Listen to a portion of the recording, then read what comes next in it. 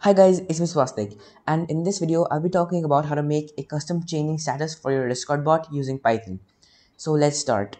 Now an example of this would be PantherBot, and as you can see it's playing version 0.5 and it just changed and now it's playing on 101 servers.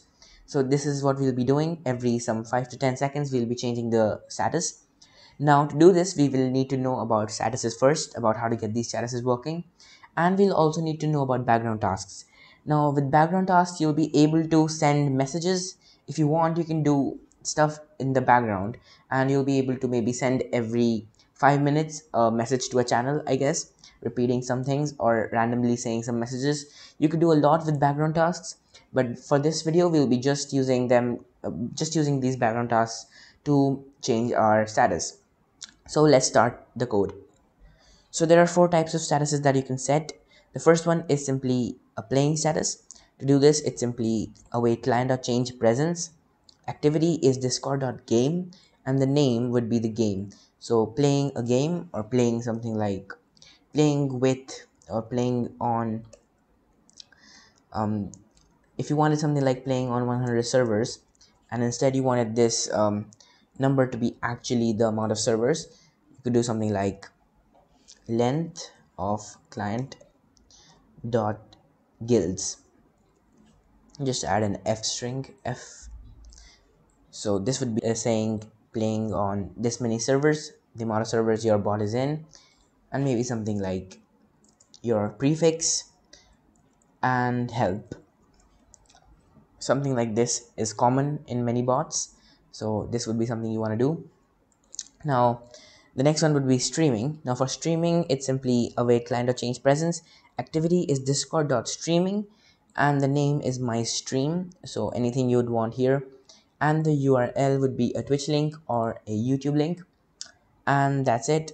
Now for listening you could do client.change presence. Activity is discord.activity with a capital. Type discord.activity type dot listening, and the name would be a song, so any song you'd like. And for watching it's await ctx.change presence. Activity discord.activity type is discord.activity type dot watching, and you could say watching over the mods or something. Many things you could do. It's up to you, and this is how you do it. So you can choose one of them, and let's now make the background tasks.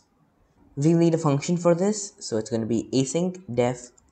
You can call it anything you want. I'm going to call it change presence, and we will say we'll await client dot wait until ready, and once it's ready we can then choose a list of statuses. So I think I have some statuses already selected.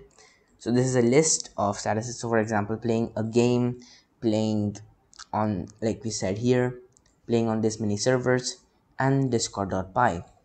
You could add whatever you want inside this. You could have this being infinitely long, and then we'll go inside a loop while the bot is not closed. So while client dot not closed, so the way you write it is simply while not client is closed, we will say a random status. We'll choose a random status is random dot choice. Now you do need to import random first, so make sure you do that. Import random, then we can say random dot choice, a random choice from these statuses. Then we can set that as our presence. So let's just get the playing presence and paste this here, hit tab, and instead of this name we'll change it to the status. Now we do need to wait for some time before changing it, so if you do this it'll instantly change every time and it'll be API abuse, I think. So make sure you add some space.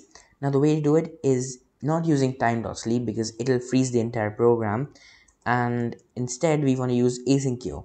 Now you need to import it, so I'll just do that. I already did it. Import async queue, and then we can await async queue dot sleep for, let's say, every 30 seconds. 30 is too much for this. I think I'll just do 10 seconds. So every 10 seconds it'll update, and then we can add it as add it as a background task.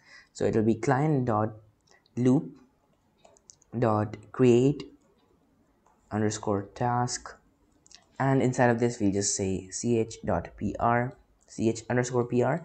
So this is the name of the background task, and this is it. So, and actually put it at the end of the code, just above client.1. So your code would look like this, client.1, and you'd put it right above it. So this is it, and once it's done, I'll just show the output to you guys. So as you can see, the bot is ready now, and it says playing on one server, and soon it'll change and it'll say, as you can see, it says playing discord.py. And that's it for today, guys. I hope you enjoyed. If you did, hit the like button and subscribe, and I'll meet you in the next one. Goodbye.